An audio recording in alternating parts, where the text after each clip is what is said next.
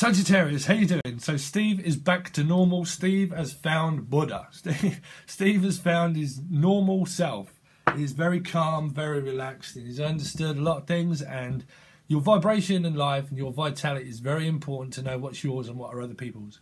Okay, so Steve's back to normal. I do appreciate and thank you everybody. I don't know what signs and what and who people are, but I don't know if you did know, but I lost my brother a couple of 3 days ago, and this was actually his. I'd just like to thank everybody for leaving messages and all that kind of thing. So I'm just kind of saying it on every video at the moment, but I really do appreciate that. But this was my brother's, and this was Buddha. Okay, so he actually put me on my spiritual path and introduced me to my first psychic medium when I was younger, and actually had a tarot card reading. And I think my very last card was, don't be a fool and throw it all away. So it might be a message for you. Don't be a fool and throw it all away, Sag.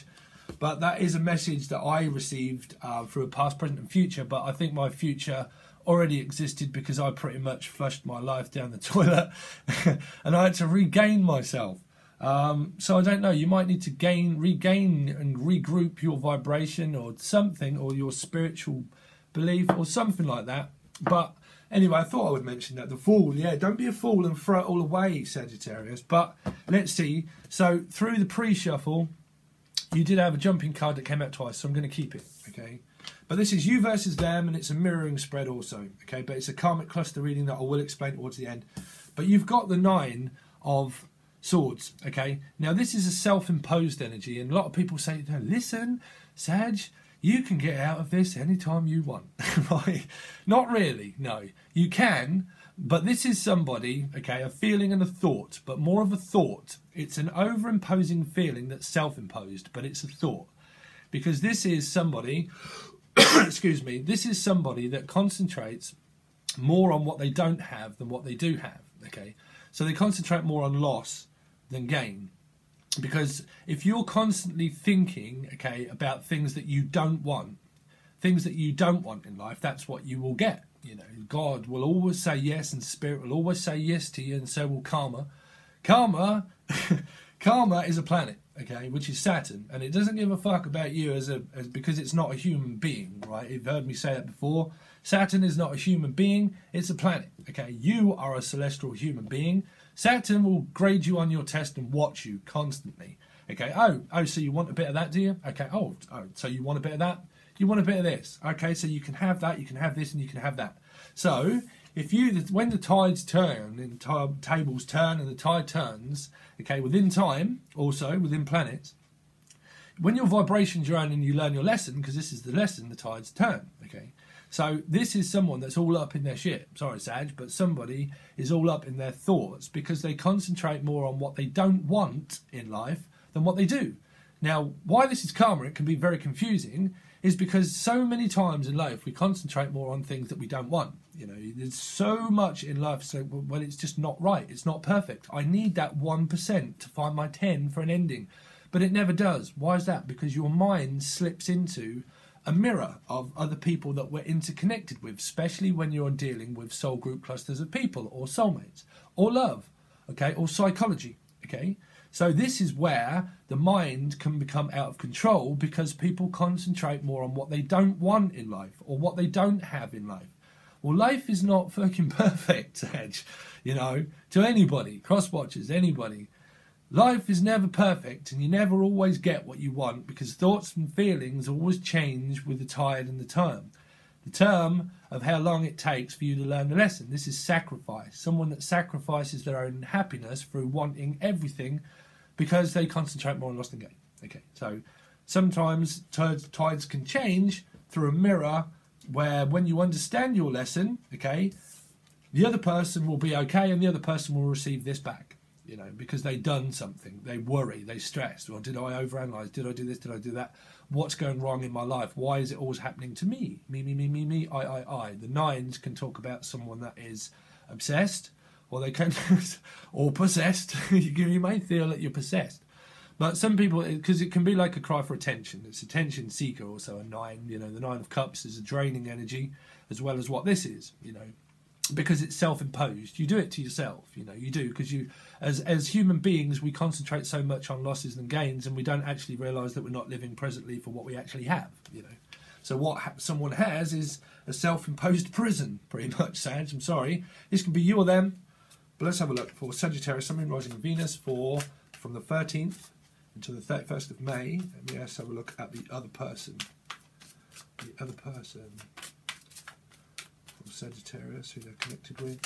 So let's have a look. So you've got, wow, so Gemini, Libra, Aquarius, you've got a lot of air.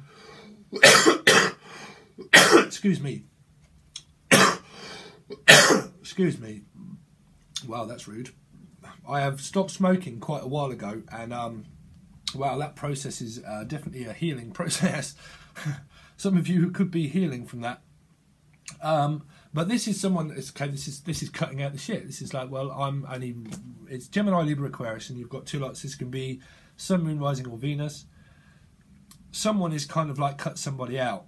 It doesn't have to be like rudely. It can just be like, it can be like, I'm just fucking cutting people out and like I don't care anymore. So it means that they're very wise also.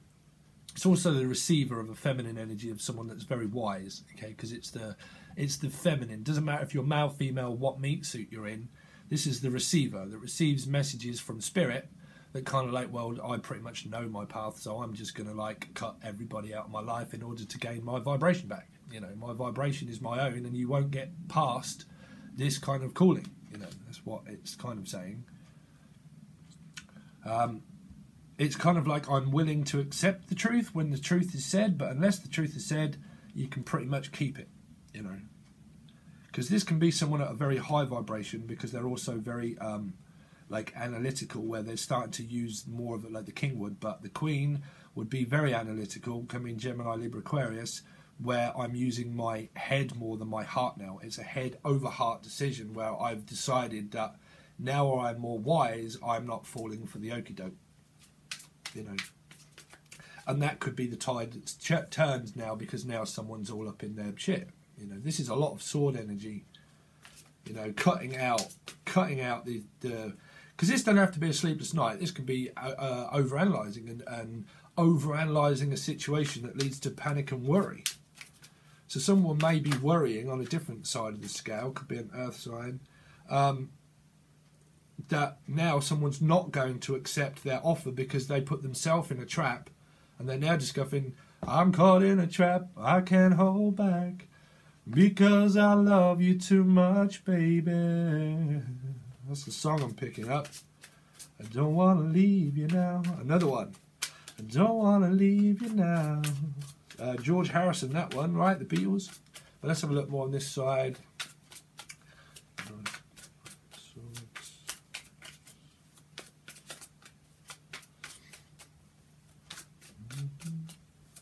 Because someone's fearing, because it's like fearing abandonment. So you've got Libra. You've got Libra. So these, when I say a star sign, okay, it can either be the energy that you're imposing, or a story that I will come out with, or it's someone that's involved, okay? But someone is being entrapped probably within something that's to do with children, okay? Something to do with children. Or your children could be Libra. Or generally, this is the karmic scales that are being balanced, okay? All told, regardless of the sign. This is what you get. What you give is what you get. This is why I was picking up on that. What you give is what you get back. So pretty much what you think, what you overanalyze, keep searching for that 1% profit of what things that you will never get, because life's not perfect.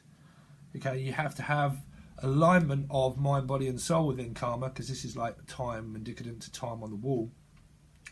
And this is like karmic scales being balanced. So it's like the tide's turned. The tide's turned. Someone's receiving back what they keep thinking. They keep thinking more about, will my past come back to haunt me? Will my past come back to haunt me also? Like, so I am just all up in my shit, constantly worried about my past keeping me trapped. So because my past keeps me trapped, I'm just entrapped, and now I'm all up entrapped in my mind of where I constantly search for a way out, but I never get it.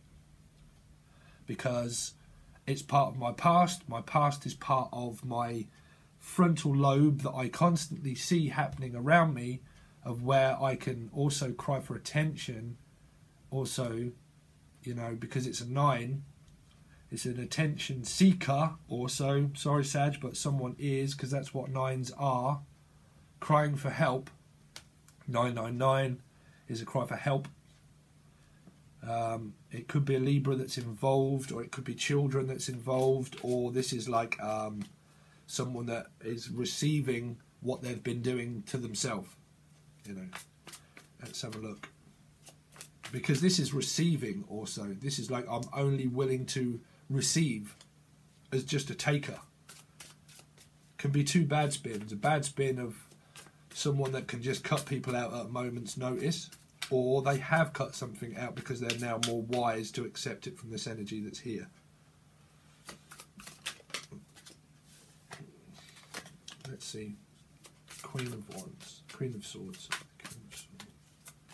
Tell me more about the Queen of Swords. Thank you. Queen of Swords. We've got two cards. So you've got a water sign and Karma, the Wheel of Fortune. Okay, so there's definitely been an ending for sure. You've got a judgment call. Could be a water sign. This is like, okay, so I'm only willing to accept anything in my life, regardless of whoever it is, purity, like an opportunity. There's an opportunity that awaits for someone to also speak the truth and accept the truth. If not, I will concentrate on an opportunity in another direction. Okay, I do apologise. Okay, Sad, sorry about that, but my dog was going ballistic at the door. People were delivering cards and stuff. Okay, so what I'm picking up here is that this is like purity. It's like I'm now the receiver. I'm now the receiver of the opportunity. Be it you or be it someone new. Be it you or be it someone new. Because this is an opportunity also that come and go. You can miss opportunities all day long. These are things that are presented to you from the universe of an opportunity for you to either have someone new or someone old, okay, or of an opportunity for someone to actually be the receiver now. It's like, I'm receiving the truth. This is the truth. You have an opportunity in order to speak it, to say it, to feel it. Use your feelings and emotions, because the tide is changing. Time is changing. That's pretty much probably why I picked it up, because karma now seems to be going in the favour of this side. You know, because this is the receiver of the truth. It can be truth that people are spying across the internet, because this can be internet, travelling, all that kind of stuff, you know, because it talks of truth. So the truth can be someone that you know is to do with travel or spying across the internet or internet based stuff. That can be parts of the truth. We'll see. But yeah, because this is the receiver of the opportunity. Now there's an opportunity for this side to actually speak up, say the truth of what it can be about. The truth can be about children or entrapment within a marriage also. That can be. This side either knows that or doesn't know that. But these two cards are Saturn and Karma. So because this side is here, of now all up in someone's mind, they're now probably fearing and wondering that karma is not going in my favour, and it's now going more in this one's favour. Because I probably am married, or was married, or it's something to do with children, or it's generally worrying about the fact that the karmic scales are not being balanced in my favour, and this one now seems to be having opportunities with other people maybe. Or it's an opportunity for me to actually speak to this person and tell this person the truth, something about the internet, travel, or karmic. Something that was karmic, that could have been in their past that's been haunting them, or that did come back to revisit them karmically because they've been concentrated more on loss than gain, and that what you manifest back into your life by being indecisive also, okay, which is where the tide turns. You think what you think. If you keep thinking it, you manifest it back into your life. It gets pulled back into as a karmic cluster. You pull soul groups back into your karmic cluster, and that's pretty much what happens. Okay, you can have it. Okay, oh, well, we'll tick that. You want a bit of this, you want a bit of that. Okay, oh, you want that, do you? Okay, well, you have more than what your cake... You can have your cake and eat it. This is like a cake, separation of bits of cake in order to eat. Someone wanted a whole lot, so that's pretty much what you get. You can eat the whole thing if you want to. Free will, okay? So probably someone wanted more than what they bargained for, and that's what they got. So let's see. Sorry, Sag, I don't know who this is because there was a judgment call. Who's who? But you know, this is probably where, as a reader, I start getting the blame for reading cards. But each to their own. So let's have a look under justice. Justice. One card, please. For justice. What's justice more for this person? Okay, so you've got the Queen of Chalices. So you've got water sign energy, Cancer, Scorpio, or Pisces. So this is kind of like mirroring, also mirroring. So,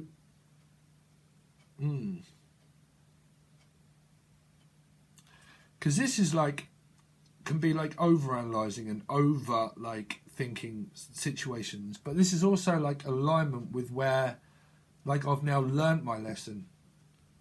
I've now learnt my lesson. I'm more in tune with my feelings than I am my head, because this is a head over heart decision, and this is a head over a karmic decision. This could be relating to Sun, Moon, Rising and Venus people, and this is where my visions start getting a bit... Because you've got two lots of water here. I mean, the karmic scales are always balanced out, regardless. So everybody will receive something. You know, you always do in the end. You've got love here, definitely. Definitely. You've got opportunities to speak the truth, to receive the truth. Someone here is willing to receive the truth about love, maybe. Or the fact that a Libra could have been involved with a water sign, and that could be the karmic scales of what's happening there, and that's why someone's all up in their mind. And this side is willing to receive the truth, and it will go more in this favour here if the truth is about love. If the truth is about love. If you connect with whoever this side, okay? This side, first and most important card out is someone that's all up in their mind, okay? Fearing. So pretty much the truth could be, when the karmic scales are balanced and you balance yourself out, what I will accept from you is an opportunity for you to speak the truth about love, and not emotional, like feelings and love, and not like whatever's created within your fucking self of your mind.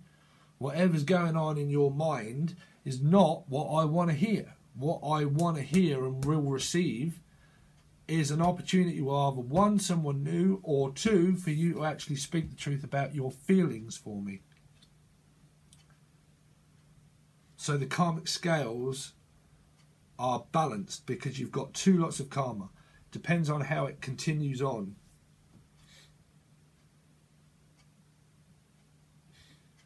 These can be parts of people's charts still, and it can get very confusing if you're like mirroring a soulmate energy also, or like if you don't have more than one person and one path, you'll get confused. You'll get confused. You know, that's why karmic scales are balanced, because you know you can only ever have one person in your energy.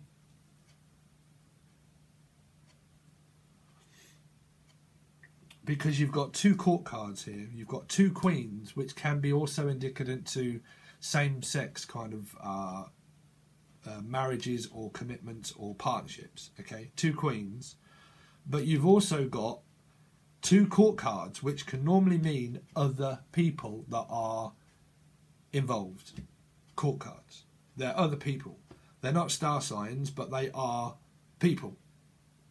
Because they're kings and queens, so they come up as other people are involved. And that's probably why this person is only willing to receive the truth from this person that's fearing the fact that they could be involved with a Libra and a water sign, or in their chart. Because you've got a Libra and you've got a court card here, but you've only got one court card here and then an opportunity of karmic return, pulling. Okay, so what I'm going to do is we're going to go over onto Vimeo, okay? It's very cheap. It's like the price of a pint, 2 pints of milk. I think it's like £2 or £3, something like that. Okay. Now everything's in the description if you want to see it.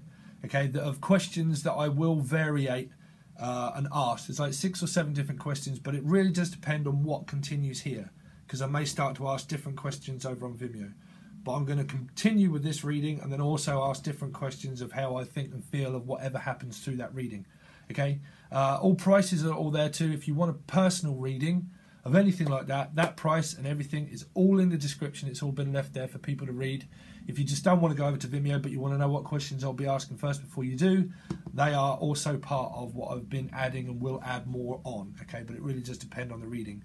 But this will be in your bi-weekly folder. So this is from the 14th until the 31st, sort of like around May sort of time. Okay, but energies are fluent, and we all know that. Okay.